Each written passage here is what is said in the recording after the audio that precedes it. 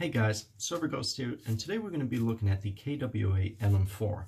Now the LM4 I have here is the PTR version with the rail system on the front here. Now this KWA airsoft gun is constructed of full metal, so everything you see besides for the grip right here and the stock, which everything else is metal. These are like a hard, like a polymer plastic. It's high quality though.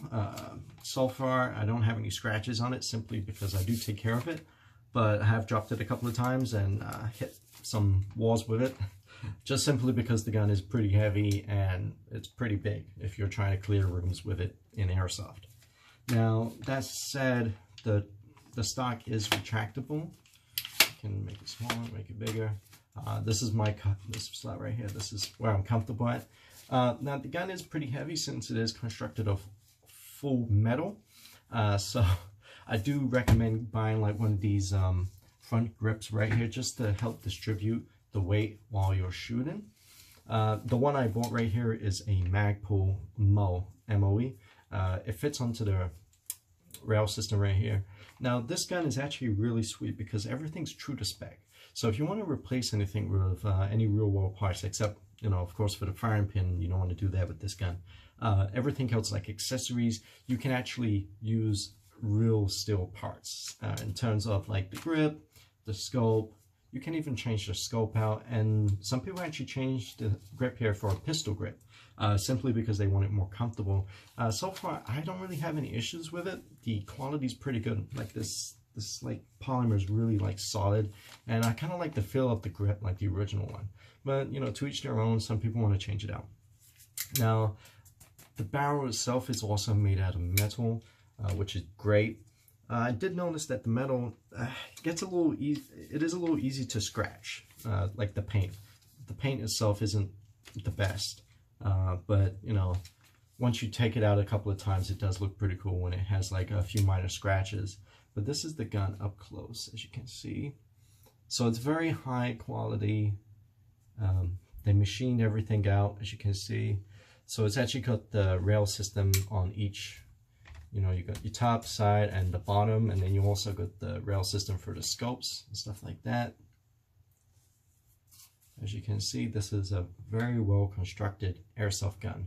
Now, yes, it is very nice, but it does come in a price tag. If you're looking to buy it online, you're probably going to be paying around $360 for it. If you're going to buy it at a store, the upsell might be around $380 to maybe $400. It really depends which store you go to. Some people don't do the upsell, they just do the lowest marked price. But my best advice is to probably get it online simply because you get a better deal. And I actually got this particular one on evike.com. They actually gave a pretty good deal for it. When you buy something over $120 or something, you do get free shipping. And also I actually picked up these green gas canisters because I got like a coupon for $30 after I spent this much money. These were free. I got 3 of them for free, which was really great because I think they go for like 20 bucks if you buy a pack of 3, more than that. Anyways, that, and yes, this green gas is pretty high quality. I'll probably recommend this if you're going to use it with this gun.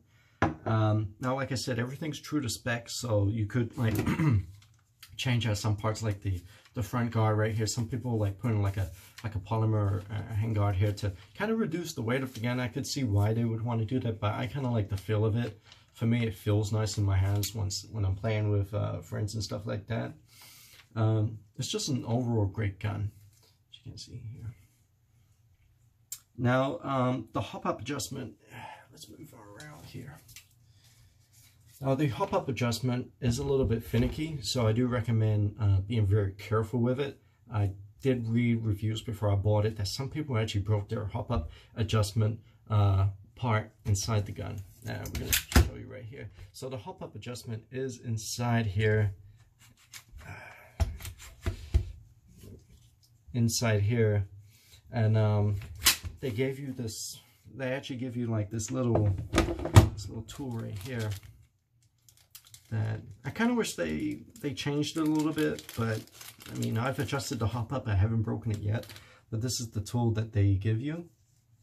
Let me try to focus in here. But yeah, so this little tool right here, and you actually, what you do, you put the little tool in here and adjust the hop up as needed. Now it does come with a manual. The manual does explain how to do it, how to adjust, which way you want to adjust the hop up depending on how much hop you need. But honestly, I probably would not change anything straight out the box. Like the hop up is fine. I did not need to change it. I changed it just to try it out, but I ended up putting it back where it was initially. Now straight at the back, as you can see, like I said, everything is full metal. So even this part right here is made out of metal, which is really nice, because when you pay this much money for a gun, you want to have good quality. And trust me, anybody spending this much money on the gun wants to have like some kind of metal construction, well made, which will last a couple of years if you take good care of it. So as you can see here, when I pull the charging handle, this pulls back right here. There you go. And also this dust cover right here does close and open back up when you pull it. Now, just looking up here, you got your magazine release button right here. So let's put the magazine in here. Release it. And also let's look at this side right here. So we have our safety, our semi, and then we have the full. So full, semi, safety. Now the thing with the adjustment, the safety selector switch, you will not be able to put it on safe unless you charge the weapon. I'll demonstrate this right here. So I'm going to put it on semi, pull the trigger. Now it's not engaged. So this is not engaged. So when I try to put it on safe, it won't let me. What you actually have to do is pull it once, then you'll be able to put it on the safety option. Now also another cool feature here is, just like the roll gun, when you run out of ammo, the bolt actually goes back right here. And put this right here. So once you put the new magazine in, right, it's empty. So once you put it back in, you'll hit this bolt release right here. And this actually will release the bolt back in, and that'll charge it for the next round. So they actually put the round, a new BB into the chamber, and then you'll be good to go. So you don't actually have to go, oh, reload my magazine, and then you have to charge it. No. Once you release the magazine, you put the new magazine in, bolt release, and then you're ready to fire the gun. Now, there are a couple of things with this. Simply the weight, I would recommend getting like a sling for it, simply because it is a bit heavy and your arms might get a little tired after a couple of hours playing airsoft. Now, this gun is a sweet gun. I highly recommend it so far. It comes well made. And, you know, for me, the full metal construction is always something I look for when I'm buying an airsoft gun. And, you know, everything's just well made. This gun actually surprisingly operates really well in cold temperatures. I took it out and it was pretty freezing and it was still working. A little later on to the day though, when the sun started to go down, it got a lot colder. And then that's when the performance went down a lot. That's when I noticed that, yeah, the gas now isn't working too good. But other than that, with my experience with other gas blowbacks and other kind of gas guns, this one actually works really well, and KWA did a great job with making sure that the gas doesn't get too cold in the magazine. I'm assuming they put some kind of like an insulation around here just so it doesn't get too cold when you shoot it. Other than that, like, they've done a great job with this one, and I'm really pleased with the purchase so far, as you can see here.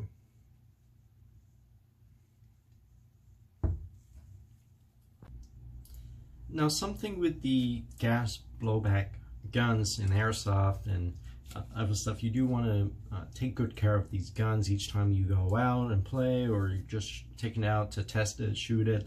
You do want to take good care of it and make sure the important parts are lubricated. And lucky with the KWA LM4, that's actually pretty easy to do. So what we're going to do, we're going to just put the stock in right now, just to make it a little smaller. Now, you know, it's very easy to actually make sure everything's working. So first of all, I do want to check it, make sure it's clear. So I want to make sure there's nothing in the chamber. Okay, it is clear. So now I'm going to press this pin right here above the safety selector. You just push that pin in. This, once you push that in, you turn the gun around. And now that pin should be sticking out right here, which it is. You just yank it. Now once you pull it and it's clear, what you want to do is just kind of pull the gun. There you go. So this airsoft gun actually breaks like the real gun, which is pretty sweet. Like, they've actually kept it, you know, pretty true to spec, and they've tried to make it function just like the real gun, which is really great, especially when you spend this much money on the gun. So now, as you can see, you can actually see the internals. You've got the trigger mechanism here, the bolt release, the magazine release. You got your bolt right there. You got your bolt, the valve, the BB feeder right there. So the parts that you do want to maintain when you get this gun.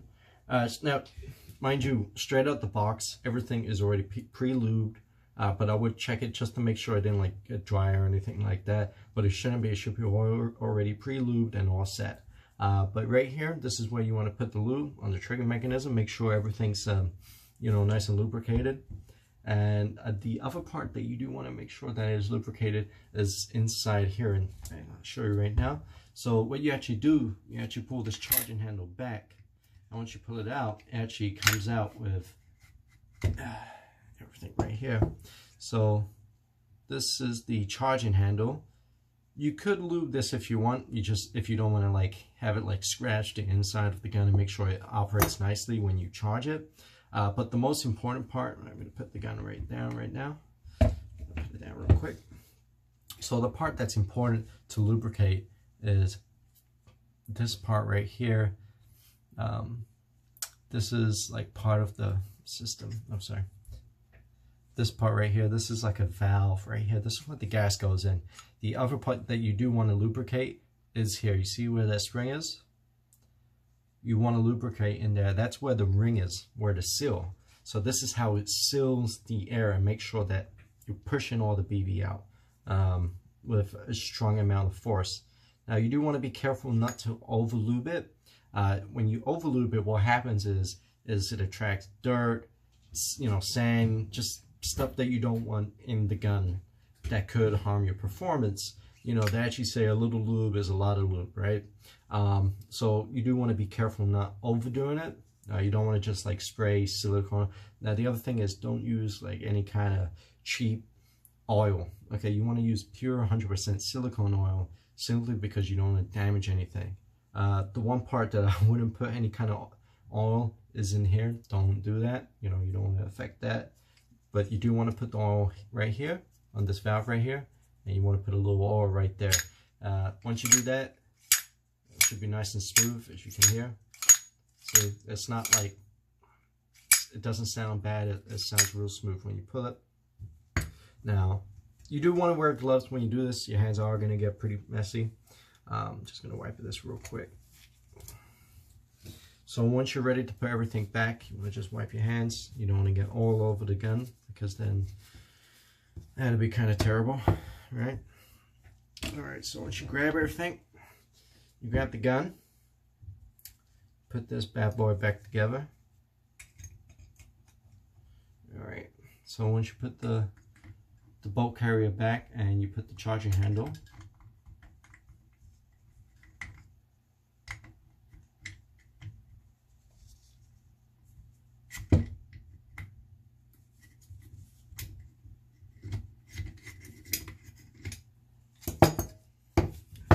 to do it with like one hand. You gotta kind of,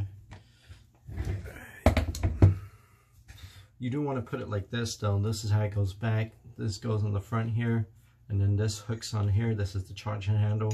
When you pull it back, it pulls the whole thing back, and then it goes like that. Okay, so what you want to do, you want to put it in at one time, at the same time. Alright, so now it's in there. Wipe your hands real quick. Get like one of these microfiber cloths, real cheap. You know, you can get them on Amazon for like a whole pack of like 50 for like 20 bucks. You know, you can't go wrong with that. So you get one of these oil rags right here. As you can see, it's just full of oil. Now once the charging handle's back and you got the bolt in here too, as you can see, everything's back to normal. Once you put the gun back down, oh, and here's another thing actually I forgot to mention. Now you can adjust the hop up from entering here, but a lot of people actually recommend taking out charging handle and the bolt and actually changing the hop up from this side, but being able to put your finger in, because you don't want to put your finger in while this thing's charged. Trust me, it's made out of full metal and the string is really strong and you don't want to mess up your fingers. So what I do recommend is actually, when you want to change the hop up, break the gun down like I did, take out the bolt, take out the charging handle, and then adjust your hop up as needed like that. That's probably the safest way to do it for your fingers and for the hop up, just so you don't break it trying to put it in there. Like, long story short, you don't want to damage your hop up or your fingers. So once the bolt and the charging handle are back in though, you just want to put this back now, just like that. Once it's in and it's secure and you're sure, put the pin in. You just press that pin in just like that. Now you wipe your hands real quick, wipe the gun down, give it a quick rub down, boom, boom, boom. Alright, now you do want to test, make sure that you put it back the right way. So what you want to do is just charge it once.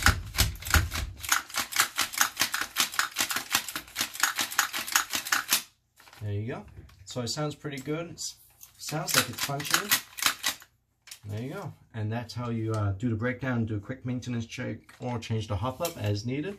And like I said, you do want to test it every time you do break the gun down and you put it back together. Just make sure that it works the way it should be. So you just pull it a couple times, make sure it functions, and you can hear that clicking sound. It means it's locking the mechanism right there. So do a quick rundown. There you go.